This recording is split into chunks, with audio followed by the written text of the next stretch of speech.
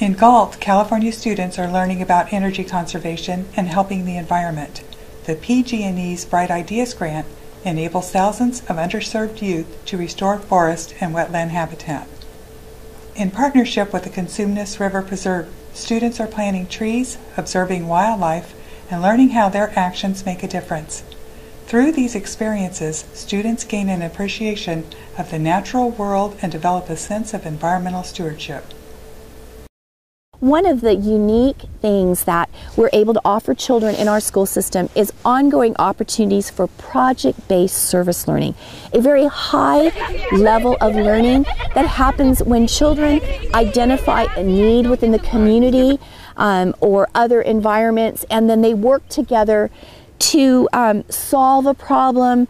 The Cosumnes River Preserve, the help from PG&E, the Nature Conservancy, Bureau of Land Management, along with Race to the Top, has helped us to develop and fund project-based service learning.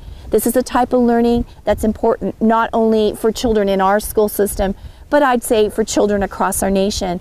There is a strong emphasis in the majority of states in the United States to emphasize the Common Core state standards. And to do that means that children need to be able to work together to solve problems. And what better place to do that than in an outdoor environment? This is a beautiful, beautiful natural habitat that provides just powerful learning experiences for our children. And within our school district, we know that learning isn't only in a classroom. It's learning space outdoors. The PG&E Bright Ideas Grant supports a community-based approach to protecting and preserving the unique habitat along the Cosumnes River. The Galt Joint Union Elementary School District coordinates all aspects of the environmental education program, including teacher workshops, curriculum development, as well as youth and after-school programs.